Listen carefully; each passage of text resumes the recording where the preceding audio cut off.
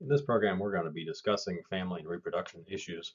We're not going to dive too deeply into some of the topics, and hopefully I can keep this delightfully short for you. I just want to hit a few of the highlights that may come up. I know that hopefully in our discussions we will have some conversation about some of the really deep issues that there are in this area. So we'll be talking about sterilization. We'll talk about assisted conception. We'll touch on abortion, and last but not least, we'll be dealing with uh, paternity. So let's jump in. Sterilization is a very codified process in most states, and Virginia is no exception. Um, a woman must give written consent, as well as a man, for permanent sterilization. The consent of a spouse is not required for sterilization, um, but the consent must be in writing. That writing has to give all of the risk, benefits, alternatives, etc. And there also has to be a 30-day cooling off period for anyone who is not a parent, either naturally or by adoption. Let's look a little bit at minors and the mentally incompetent. Very disfavored for permanent sterilization to take place because of obviously historic abuses of the mentally incompetent. Um, and Virginia with the eugenics movement was right at the heart of that, in a classic case from the U.S. Supreme Court called Buck versus Bell. Um, and so the current posture is that it requires that there not be any alternative to sterilization, that it is in the child's or the mentally incompetent patient's best interest, and that a judge signs off on it. So it is quite an onerous process that take place. To get a little more detail, for an impaired minor that is ages 14 to 18, the court must give approval for permanent sterilization on a clear and convincing evidence standard, that the child would never be able to make an informed judgment on their own. Similar process is in place for incompetent adults. All such sterilizations have to be reported to the state registrar of vital records, so that those can be tracked. It's not just something that the parents can decide that, we really ought to do this. It is not something that an institution can decide. It requires that a court pass judgment on it. Let's talk about assisted conception. Um, Again, there has been a number of challenges in this area, and so um, we'll talk about mandatory disclosures to the patient. We'll talk about who's your mommy, who's your daddy, and we'll also talk about surrogacy arrangements. Mandatory disclosures, the goal is to avoid the deceptive practices of the past. Um, Very detailed disclosures have to be made to a couple in the process of the rate of success in that facility has to be disclosed. HIV screening protocols have to be disclosed. The total number of live births have to be disclosed, as well as what that percentage is of retrieval cycles in that facility. Likewise, the rate of pregnancies and deliveries per retrieval cycle has to be disclosed. Let's shift then to parent-child designations in artificial conception situations. There is a presumption that a child born of a married couple is the child of that couple. So with that in mind, if the married husband and wife are both alive at the time of birth, then the donors have no standing in that situation. If one of the spouses die within 10 months prior to the birth, then there's still a presumption that the husband and wife are the parents. The husband is still designated to be the father if he consented to using his sperm despite filing for divorce or an annulment or whatever else.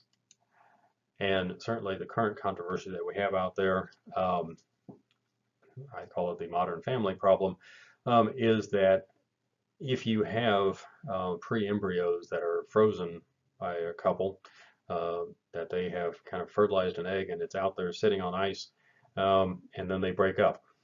Who has ownership of that? Who are the parents of that? What is the disposition of those? All of that is currently being litigated state to state. The general consensus is that one can't be involuntarily made a parent if they have not consented to it. So with that in mind, usually those pre-embryos end up being disposed of. Let's talk about surrogacy arrangements. They are not something that you make a lot of money off of, allegedly, in the Commonwealth or in hardly any other state. You cannot be a broker and be paid for it for surrogacy. However, attorneys advising on surrogacy contracts can be compensated for it. So if you have a law license, have at it. If you're just someone in the community who would like to make an app for it, that's probably prohibited. The contract itself requires that the court approve the contract. It can be terminated anytime before conception occurs. And in fact, the surrogate has up to 180 days after the last assisted conception to terminate the contract. If there is no court approval of the surrogacy contract, the court can go back and try to figure out what that contract would look like and make one up, more or less. A surrogacy contract has to articulate a number of things, but some of the things that are kind of spelled out by statute is that the intended parents are responsible for the medical costs.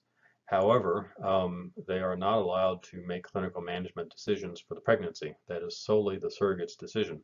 You can imagine the situation where baby mama is being micromanaged by the woman who will be the eventual mother, hopefully. The law is very clear that the person carrying the fetus gets to make all the decisions about the fetus. However, those who are the intended surrogate parents have to pay for it. Where there is a contract that's approved, then that contract will take effect and the intended parents will then be listed as the parents on the birth certificate going forward. If the contract is vacated, ruled void, whatever, then the surrogate and her husband are presumed to be the parents, and the intended parents would then have to adopt the child going forward. In the absence of a contract, kind of the old-fashioned way, the gestational mother is presumed to be the mother of the child unless the intended mother is the genetic mother of the child. If either of the intended parents is a genetic parent, then the intended father is presumably the child's father in a married couple. Unless the surrogate cancels the contract, for which her husband was a party to, then he's on the hook to be the father of the child. If neither of the intended parents are genetic parents of the child, then the surrogate is considered to be the child's mother, and her husband would be considered to be the child's father in the absence of a contract. So I hope I've thoroughly confused you with all that. Let's touch that third rail of abortion. Let's kind of set the stage in that the presumption of the state and the bias of the state in all settings is towards life. Whether that's at the end of life or at the beginning of life or somewhere in between, the state is an advocate for protecting people.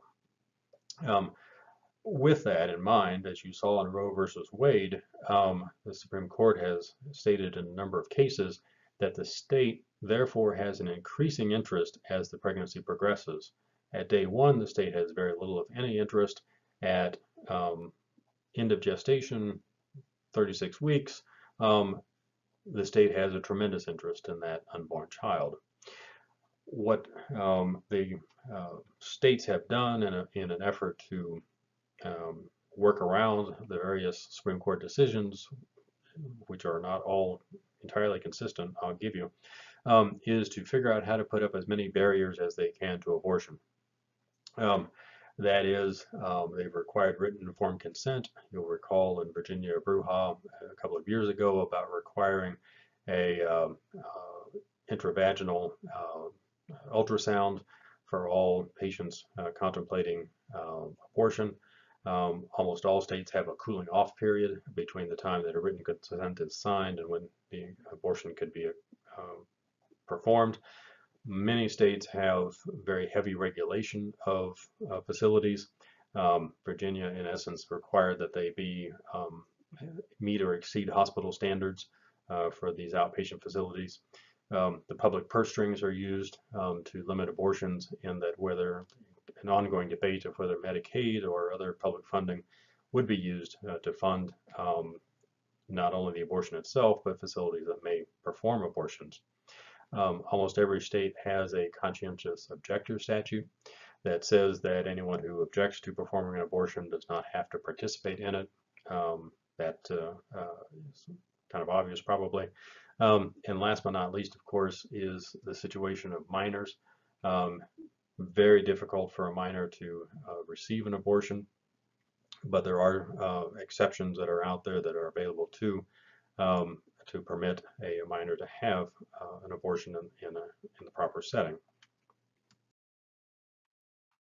Last but not least, let's talk about paternity. There is the traditional proof, and that was, you can picture in the Wild West, that mom says, yeah, he's the one, and the evidence had to do with did the guy have access to the woman during an appropriate period of time, and what did the neighbors say, and so forth. Fairly crude by modern standards today. Any question as to paternity tends to be relegated to genetic testing, but there is still a presumption that any child born during a marriage is the child of the husband in that marriage, unless he, takes a swab of the kid and sends it off and can prove that in fact he is not the father. There is an obligation, if not a bonus system, for hospitals to assure that paternity is declared before a family leaves the hospital. And the reason for that is that not only are we wanting to make sure birth certificates are fully filled out, but we want to assure that any dads out there are obligated to pay child support, and particularly since a lot of children are on Medicaid or other public health or public welfare payments of some kind, then the public institution, whether that's the state or the county or whatever, however it's organized in a particular state, can go after dad to get him to pay his due for that child. So you'll see a great push in hospitals to get that blank filled out on the birth certificate.